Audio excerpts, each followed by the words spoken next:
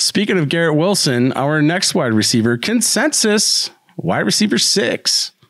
And also speaking of Mike White, last year in games started by non-Zach Wilson quarterbacks, Garrett Wilson averaged more than 17 fantasy points, 6 catches, 11 targets, and 82 receiving yards per game, which are easily top 10 wide receiver numbers.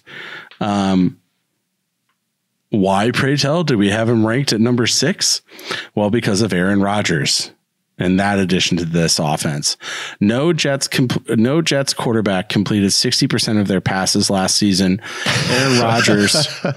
Aaron Rodgers completed about 64.5% last year and has a career average of more than 65%.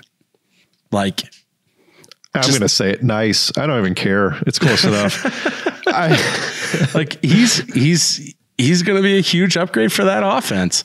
Garrett Wilson and the Jets playoff schedule at Miami, home against Washington, at Cleveland. Myles Garrett could be feasting. Cleveland can have some rough lake effect off of Erie too. Yeah. Yeah, they certainly can. Garrett Wilson, I am higher on him than you are. I believe in the first podcast I made some very inappropriate remark that I will not repeat about what I would do to draft him. His current ADP at wide receiver 4, which is obscene. I do, and I want the young up and comer with the old wily veteran quarterback who's one of the best quarterbacks accuracy wise of all time. Sure. Garrett Wilson, 6th in targets last year with just bums throwing the ball with 147. If you can tell me he's going to be a top 6 target guy, he's probably going to be a top 5 catch guy with Aaron Rodgers accuracy. So 6th most targets with 147, 16th most catches with 83. Cam Newton might as well have been throwing him the ball last year with how inaccurate those like how big of a swing that is. Yards 14th with 1103, touchdowns only 4, which he might score more than that in the first 2 weeks this year. 32nd in points per game with just over 10 in half PPR. The Jets threw the 7th most passes in football with no quarterback last year. For comparison, Nathaniel Hackett's coming over for Denver. They threw the 16th most passes, but it's going to be Aaron Rodgers' offense. He's going to throw the ball to Garrett Wilson. If you can tell me that you can get Garrett Wilson in the, middle end of round 2, that's fantastic value. Sign me up. Fantasy Pros has him at 10. We have him at 6, and damn it, I have him at 4 because I think it's going to be fun to watch Garrett Wilson this year. Bunch of primetime games. New York lights are going to be bright.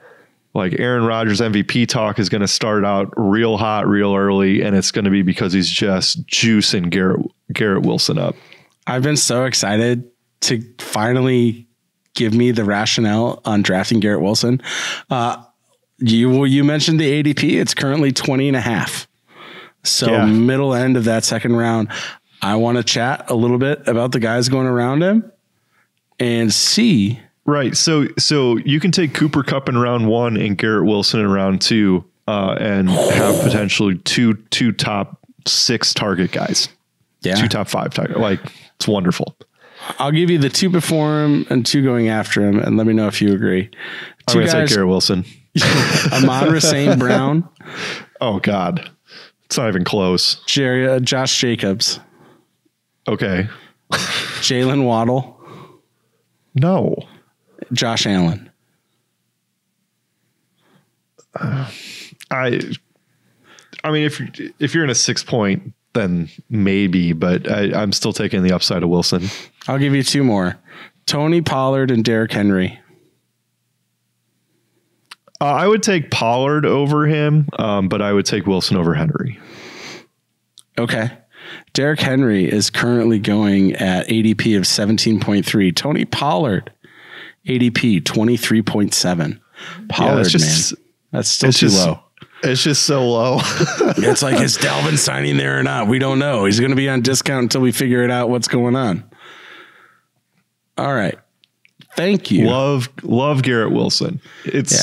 He's a smash, man. Like, yeah, he almost kind of reminds me of like Antonio Brown before he went on that bender with the Steelers, where he was just like the number one wide receiver for year after year. And you know, there's enough really great wide receivers in the NFL that it's going to be hard to happen. But like, it would not surprise me if he is a top 5 wide receiver for the next 5 years. It just wouldn't surprise me. So I'd rather get out in front of it and try to catch it before, and that, because that's really how you win titles, right? Is hey, you get a pick 20 guy with what you consider to be a top 10 value, and that's where he ends up, then you win. Yeah, he's just as hot as the sun.